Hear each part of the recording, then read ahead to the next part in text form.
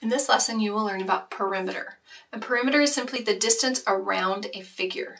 So here we have a square.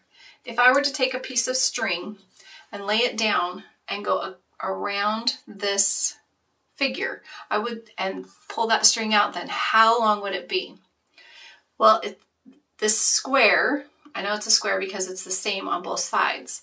So this means this is 7 and this is 7. And I don't know if it's meters or inches, so I'm just going to call them units.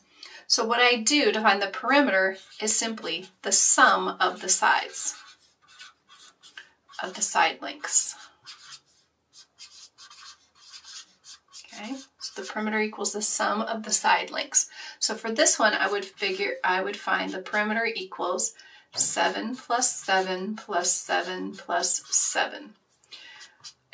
Or that's also 7 times 4, which is 28 units.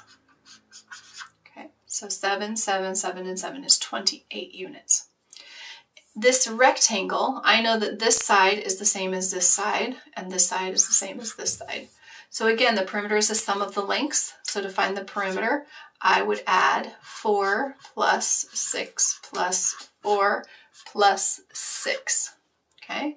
So that is 10 plus 10, that perimeter equals 20 units. So that's the end of our lesson on perimeter.